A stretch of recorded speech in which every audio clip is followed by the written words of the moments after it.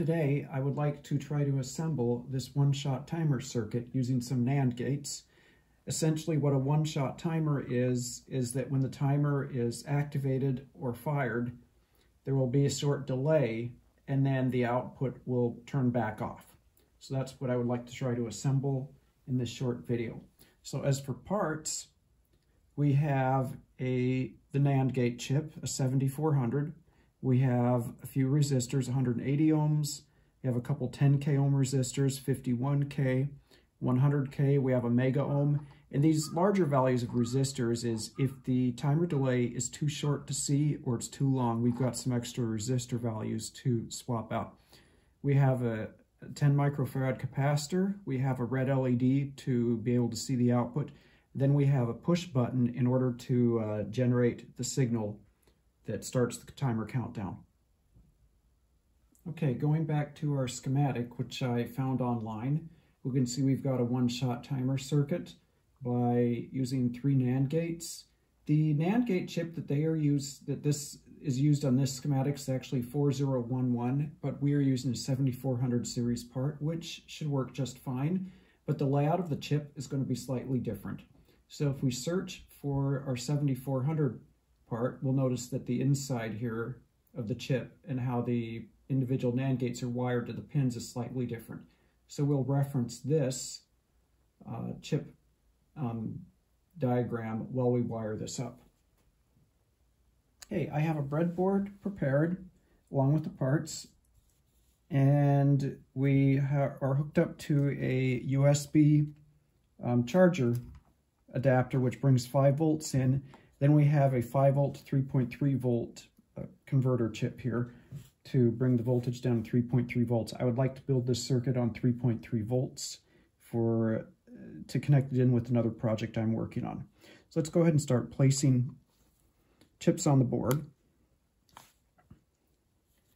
Now, we'll place our NAND gate chip on the board, and the first pins that we need to connect, going back to our schematic, is we see pin 14 goes to VCC, which will be our +3, and ground goes to pin 7. And in order to do that, these bus bars, we've got bus bars on this breadboard. We've got a red one and a blue one. The red one is connected all the way through, and the blue one is connected all the way through. So we've got +3 here, and we've got ground here, same on the bottom here. So in order to connect those together, see, that's going to be too short. We've got some jumper wires. We're just going to place some jumper wires into the breadboard to connect the powers and the grounds together. So now this chip will be powered, and it is actually powered right now because the power supply is turned on, as seen by these power on LED indicators that I added. And going back to our schematic again, the NAND gates, the second and third NAND gate, the inputs are connected together. So we'll go back to our, so pins 4 and 5 are connected together, and 10 and 9, and 9 and 10 are connected together. So we'll go ahead and place jumpers on those pins. So we've got pins 1 and 2 connected together.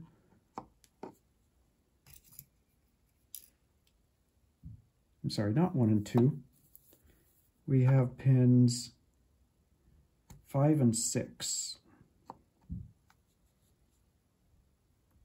And we also have pins 9 and 10. So it's got 7, pin 8, 9, and 10.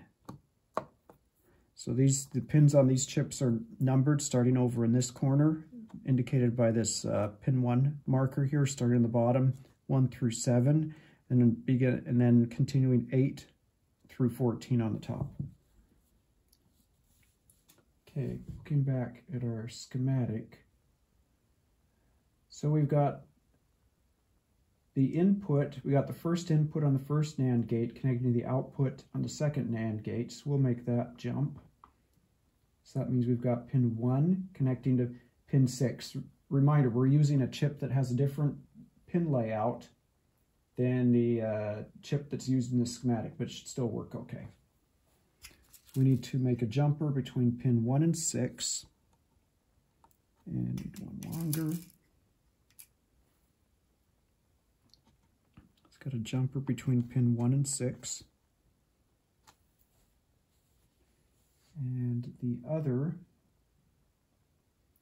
pin goes through the push button switch. And I also realize another thing. This schematic that I'm looking at says it runs off 5 volts, but that's okay. It should run off 3.3 volts. But the timing on the capacitor and that may be a little bit different. So we've got our switch here, and the switch is going to connect directly to pin 2. So we will jump the switch to pin 2. Now internally, this push button switch, these 2 pins are connected and these 2 pins are connected. So the switch is across either these 2 bottom pins or these 2 top pins. And the other side of the switch is going to go to our power supply. Actually, no, that our other side switch is going to go to ground. So we will ground our switch, and it goes through R1. R1 is a 10 kilo ohm resistor. So we will bring a 10 kilo ohm resistor. Remember, these 2 are connected together, the bottom and the top. So we'll run a 10 kilo ohm resistor to positive, and this is providing a pull-up on this input when the switch is not pushed in. And then we have a capacitor. We have our 10 microfarad capacitor, which goes from the output of NAND gate 1 to the input on NAND gate 2. The inputs are tied together. So we are going from pin 3 to 4 or 5. I think I'll go to pin 5 since this capacitor is spaced a little bit differently.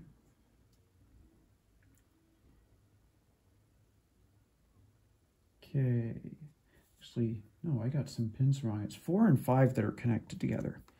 So let's fix this. Pins 4 and 5 are connected together. 2, 3, 4, and 5. And that means this output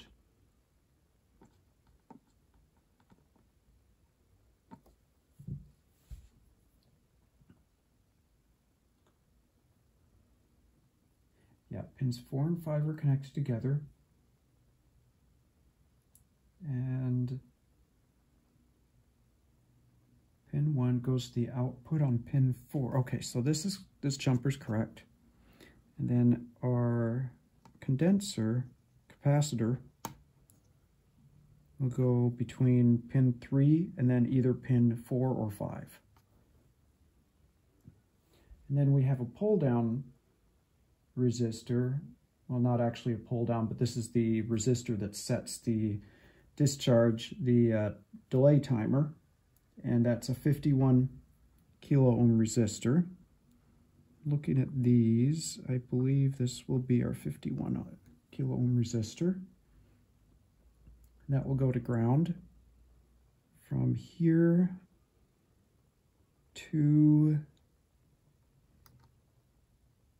let's see, this is, I guess we could put it right there. Then we have the output from pin, which is actually the output of the second NAND gate, which is pin 6. And that's going to jump to either 9 or 10. It jumps to the two inputs are tied together. So we have an output, and this I'll just use one of these short jumper cables that I've got. And this will go to one of these two inputs are shorted together. So essentially it's turning, when you short the 2 inputs, this NAND gate, you're essentially turning it into an inverter.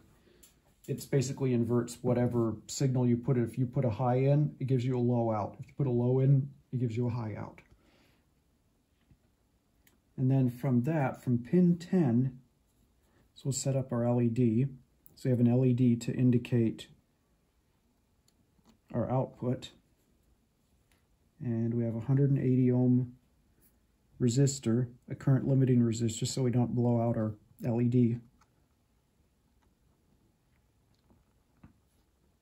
These LEDs are polarized, so if you can look at these, an easy way to tell, if you look through the LED itself, you'll notice that one side inside the LED, if you shine a light through it, is larger than the other. The larger side is negative.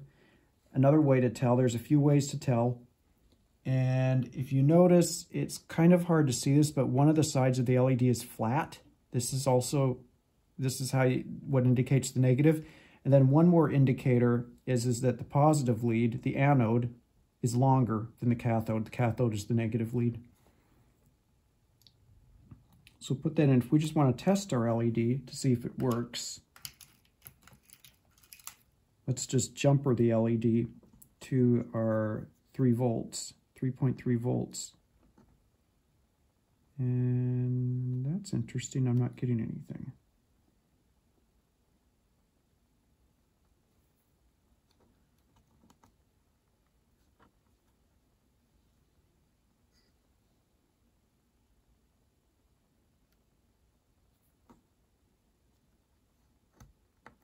Okay, so let's...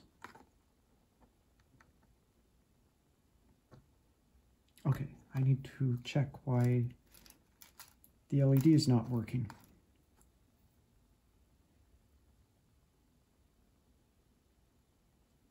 Positive, negative, those are all correct.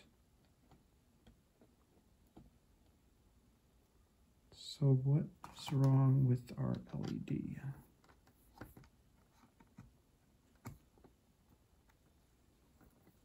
Oh, you know what? That's the wrong resistor. This is a 1 mega ohm. We definitely will not see the LED. So this is the 180 ohm resistor. That would be why. There, and our LED works just fine. Okay, we're going to take our LED and we're going to tie it to the NAND gate output, the third NAND gate output, which is pin number 8. So that will be tied here. Now, if I did this right, and if the circuit is working correctly, if I push the button, be helpful if I plug it into the correct pin. If I push the button, we have a short delay. And it is not quite working the way I thought. So let's troubleshoot this a little bit. And it's kind of flickering. I wonder if something's oscillating. Okay, we have 3.3 volts. We have our capacitor, we have our resistor, and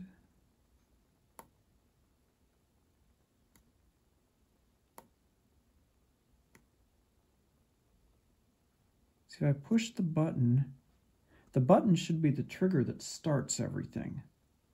Oh, I know what's going on. This pull-up resistor should be here. Great, works. I had the pull-up resistor on the other side of the switch, so the input to the NAND gate was floating when the switch was not pushed in.